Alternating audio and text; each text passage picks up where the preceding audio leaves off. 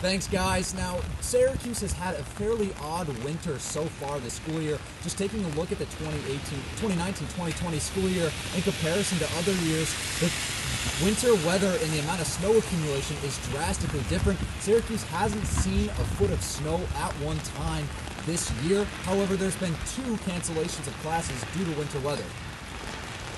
Throughout the past 150 years at Syracuse, classes have been canceled due to snow a total of 5 times. Now, 2 out of those 5 have happened this school year. However, winter weather is below average this year in comparison to previous years.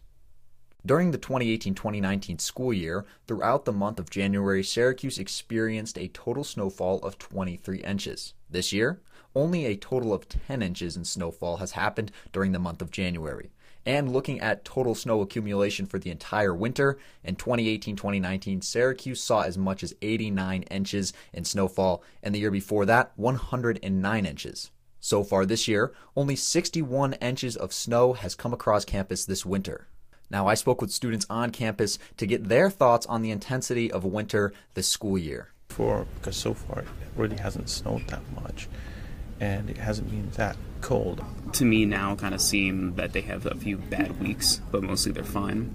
Really mild. Really, really mild. It was way different last year. As we enter March, winter is not over just yet. In previous years, Syracuse has seen as much as 35 inches of snowfall throughout this month. So there's still a wonder if that massive winter snowstorm is lurking in the near future.